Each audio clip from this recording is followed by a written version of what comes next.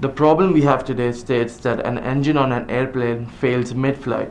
The pilot tries to compensate using the rudder at the back of the tail. Find the equivalent force coupled system about point G, which is center of mass on the plane.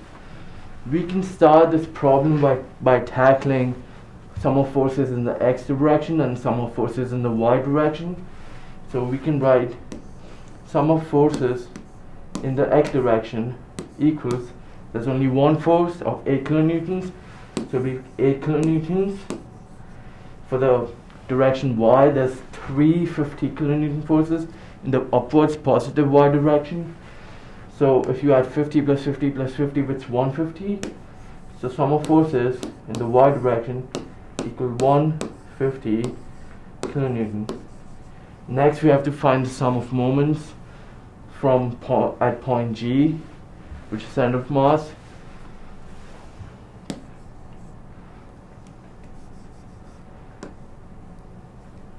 And we can start doing the x direction force. It's in a counterclockwise direction, so we can write it's going to be positive. So 8 times 35, which is the length.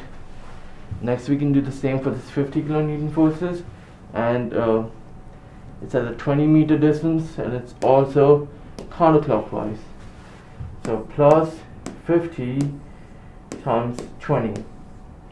Next, these two 50 kilonewton forces are in a clockwise direction, so they'll be negative, and it's going to be minus 50 times this first 12 minus 50 times this 12 plus 8, which is 20, and it's going to come out to be equal to minus 320 minus 320 kilonewton meter. Next we can find what direction, what angle the plane is going to rotate in, and with what force. So we use Fx and Fy to find the, so this x direction is 8 and this y direction is 150.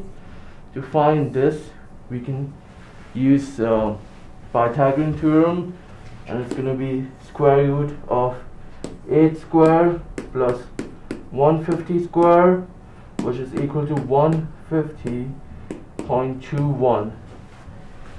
and we can also find the angle it's going to tilt in, and we can do that by going tan inverse or arctan 8 by 150, and that's equal to 3.05 degrees. So the overall plane is gonna look like this, with a 150.21 kilonewton force at an angle of 3.05. The overall moment is clockwise with a 320 kilonewton meter moment.